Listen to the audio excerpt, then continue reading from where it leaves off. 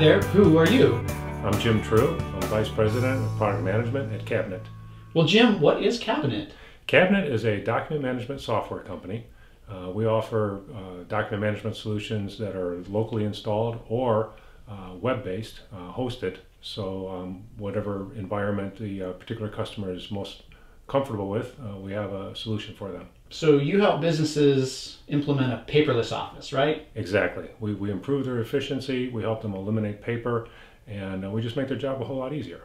Very cool. Now, one of the benefits of a paperless office is the ability to be mobile, and I understand you now have a new iPad app for Cabinet. Exactly. Cabinet Mobile is a application that's an extension of the core document management system, and it allows people to go out and about and bring the information with them, access the information very quickly from their iPads, and be able to interact with their customers where their customers are. Great, Jim. So can you show me how the iPad app works? Absolutely.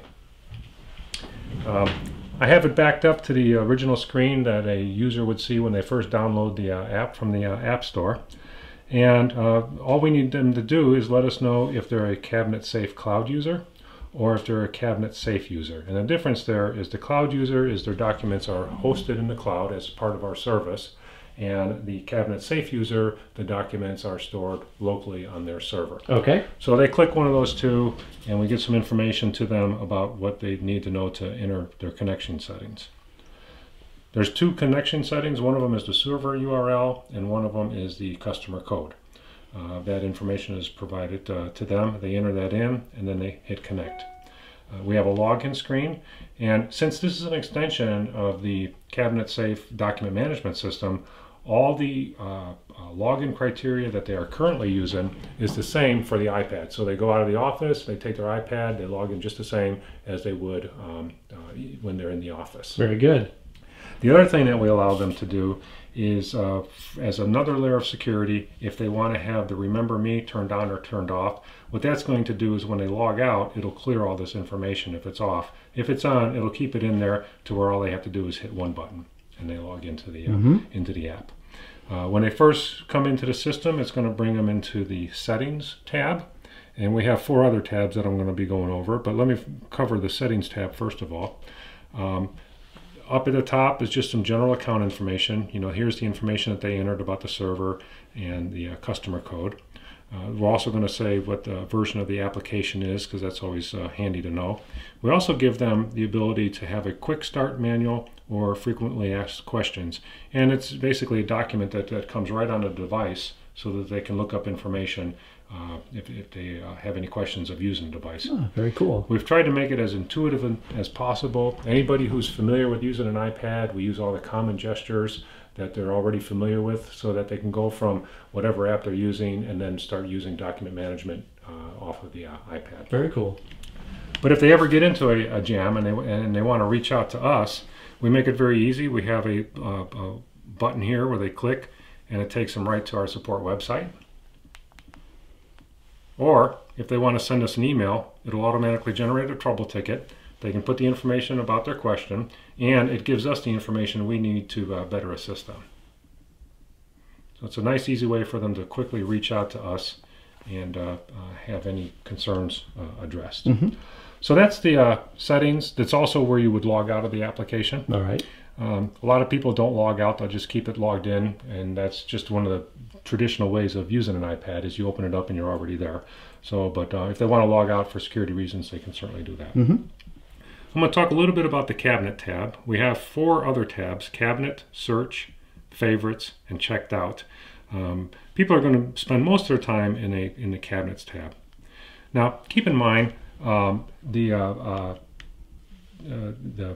Cabinet Mobile is an extension of what they're already using in their document management system. Right, right. So any user of our system is going to be familiar with the way we have things organized. Because it's the same layout that they'll see on their desktop machine. Exactly, exactly.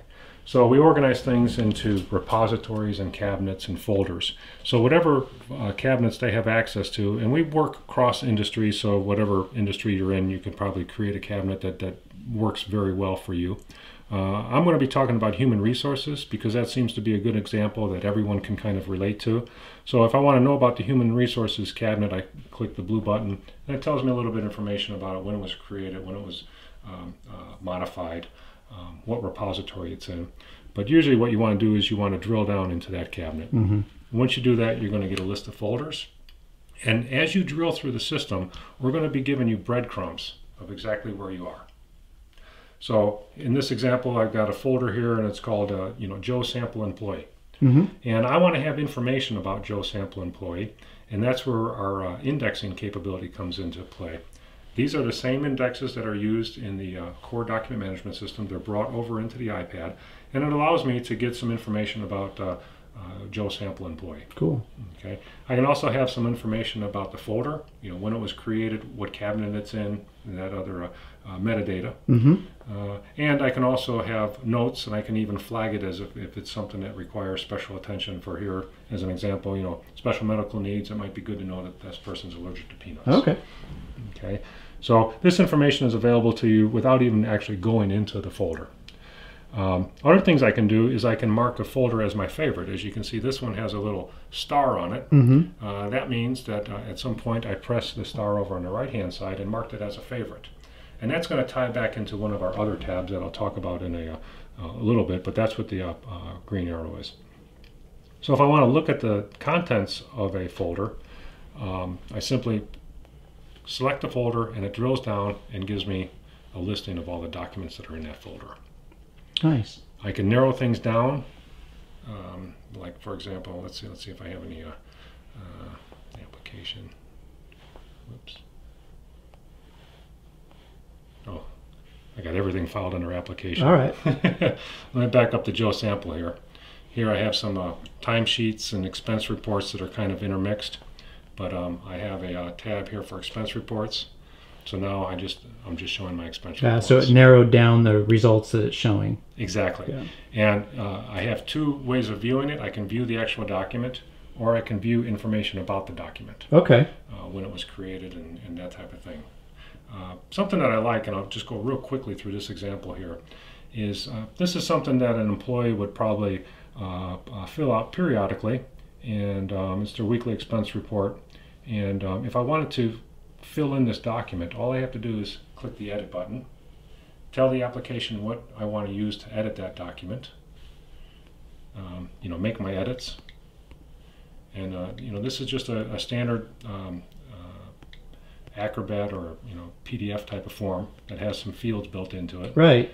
And since I'm an employee, if I want to sign it, I can just put my signature on there. Whoa, nice. Okay, and then let's say my supervisor, when they get it, if they want to sign it, or maybe your company is doing something where you have field service and you want to pick up a, whoops, I tapped it, a customer signature, and you want to pick it up right in the field. You can pick that up and it gives that image right on the document. Oh, nice. Now what I want to do is technically I've taken this document, I've checked it out of Cabinet, right, and I put it into a third-party application, made my edits, collected my signatures. Now I want to file it back into Cabinet. We've already taken care of that for you, to where all I have to do is reverse the process, do an open in, tell it that I want to open it up in Cabinet, and it'll check that document back in.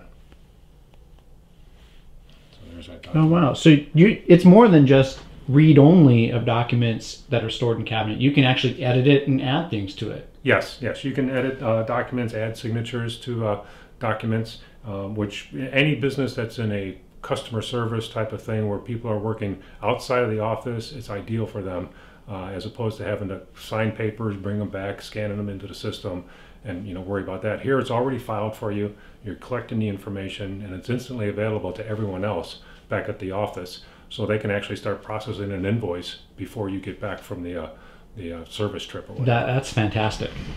Okay. Other things I can do with a document, I can mark a document as a favorite as well as a folder. I can delete documents, and that enforces our access rights. So if someone doesn't have delete rights to a document, that wouldn't function for them. Right. They have to have delete rights. So the button's there, but they have to be able to have that rights. I talked about editing a document. I can also email things out, or I can open them in. So let's say I'm going on a flight somewhere. I want to be able to access documents offline. I can use the open in. It'll put it on my iPad, and I can access it at a later date. The next thing I want to talk about is the search button. We've combined the way that you can search for documents, and I can search for folders, document titles, or text. So let me start with a folder search, and I'm going to type in here test. Okay, I did a search, and you can see I found some folders, and each of these folders have test as one of the indexes. So here you can see under name it says test. Yep. If I go to this particular folder, you can see here that the contact date has the word test. Okay. And these were just put in there just as an example of being able to locate information that are part of the folder indexes. So I've searched for my folder indexes. Now I want to search for a document title that has the test, and I can do a search, and here's the documents that contain the word test in the title. Okay. Okay. If I go back and I do full text, oops, I want to search. Now I have a list of documents that have the word test in them somewhere. Oh, so it's looking inside the contents of the document. Exactly. It's doing a full text search of the information, and it'll highlight where it found the word test. So you get this hits button that can focus in on the match. Exactly. Okay. Exactly. So I can view the document, I can look at information about the document, and I can look at where it found the hit within the document. Okay.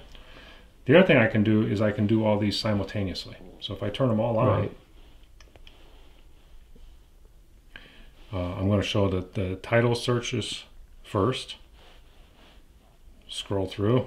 Right, you got a lot of results. Okay, then my folders, and then my full text search Okay, results. very nice. Okay, one thing that I like about being able to do this is I have this document open, and this document happens to be, if I look at my breadcrumbs, in the Human Resources cabinet. DOE is the name of the folder, and there's the name of the document. Yep. But I can also come over here in the cabinets, and I have another document open. Oh, so you can switch back and forth between them. Exactly. So it has the effect of having two documents open at once. I can actually, if I want to go one level further, I have my favorites button. I talked a little bit about how I can mark documents or folders as a favorite. That's right. To do that, I simply just come over here, and whatever document I'm on, when I hit the star, it gets marked as a favorite. Okay. So now when I go under my favorites tab, it's going to list all of those favorites that I have, regardless of where in the system they are. So they might be from different cabinets, they might be from different repositories. Everything is consolidated into my favorites. And what that's nice for is I'm able to, mark everything as favorites, and when I go in the field, I don't have to go looking up the documents. They're all there. I don't have to go looking up the folders. It's available to me. Yeah, it's like making your own shortcuts to everything you need. Precisely. So if I wanted to, open up another document and put it in the, I can flip between view and information. Now I technically have 3 documents open at once. Yeah, look at that. Yep. Okay. The last thing I want to talk about is we have the ability of checking things out. Technically what happens is when you edit a document, it checks it out. That prevents other people on the system from editing the document, because you don't want simultaneous edits on a document. Right. What this allows you to do is undo a checkout if you had it checked out, so that other people would have access to that document. And that's pretty much it. It's a very simple application to use. Let's say I was in the field and I wanted someone to take a look at this. I can also expand it and make it full screen. And we support, being able to zoom in. So anything that people are familiar with using the iPad, they're going to find it very straightforward in extending their use of Cabinet document management software into the field using the Cabinet mobile iPad application. Excellent, Jim. So where can viewers get more information about Cabinet and the Cabinet iPad app? I would recommend visiting our website at www.cabinetpaperless.com or calling the 800 number, 800-621-6501. Excellent, Jim. Thank you for taking the time to walk me through the new iPad app for Cabinet. Thank you.